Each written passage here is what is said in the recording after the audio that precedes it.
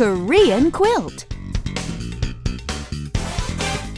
Hello, everybody. It's time for Korean quilt. Thanks for joining us. I'm Richard, and you are with us for a journey into the Korean language and culture like you've never seen before. Thank you, Richard. You're welcome. Okay, so Richard, hey, there's this movie coming out that I really want to see. Do you want to see it with me?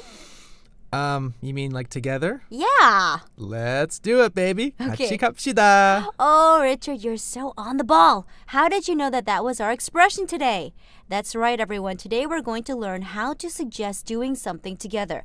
The two expressions are, let's do it together, 같이 합시다, and let's go together, 같이 갑시다. Right, so in our first expression, 같이 means together, and 합시다 means do it. The second expression, 같이 갑시다. The 같이 is the same, together, and 갑시다 means let's go. So if you want to do something together, then you say 같이 합시다. For example, let's take swimming lessons together. 같이 합시다. And if you want to go somewhere or go somewhere to do something together, you can say 같이 갑시다. For example, let's go to the park together. 같이 갑시다.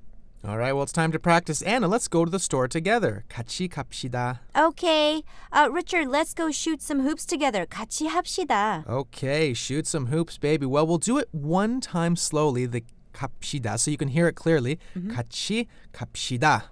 같이 갑시다. And 같이 합시다. 같이 합시다. We hope those help and you use them in your everyday life because we'll be back tomorrow with lots more useful information. Okay, catch you tomorrow. Bye. See you then.